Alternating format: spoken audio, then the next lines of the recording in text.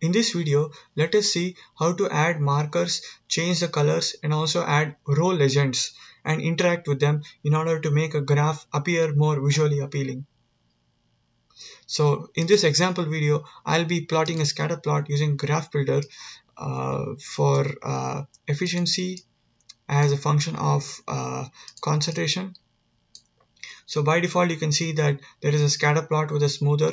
So for this demonstration, I'll be removing the smoother by clicking on the smoother button at the top. And now let's say you want to color these points as a function of another variable in the column. Let's say you want to color it as a function of performance. You can drag and drop performance as a color variable. So now you can see that the scatter plot is colored based on performance. And by coloring plots this way, you can actually get some interesting and insightful conclusions or observations. And so in this plot, you may also want to change the way the markers appear and also these colors. This can be done by interacting with the legend here on the right. So let's say you want to change the type of the marker for the accept rate. So you can just right click on the legend here. And you can see 4 options that appear: color, marker, marker size, and transparency. So now I want to change the marker to something that is more visually which clearly differentiates between accept and reject. So let's say I choose this. So now you can definitely distinguish, but also you can see that the size for the reject is quite small. So you can increase that by right clicking on reject, selecting marker size, and then maybe increasing it to something different. So now you can see that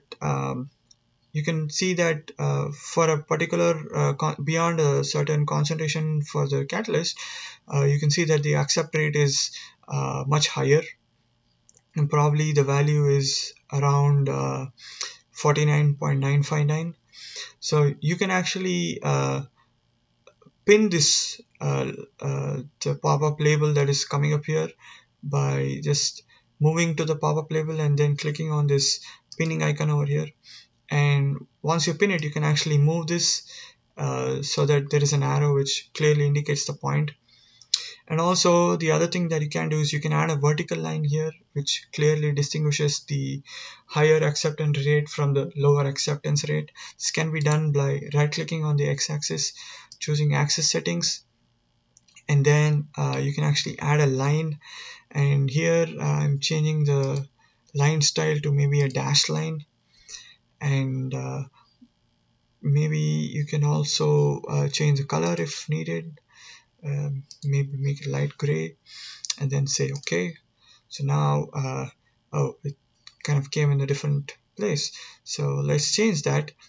In order to edit the line, you can just go to axis settings, and then you can choose the line here and then click on the value. You can say 49.959 and then say update and then say OK. So now you can see that the line moved. So once you have made all the required changes to the plot, you can say done to finish up.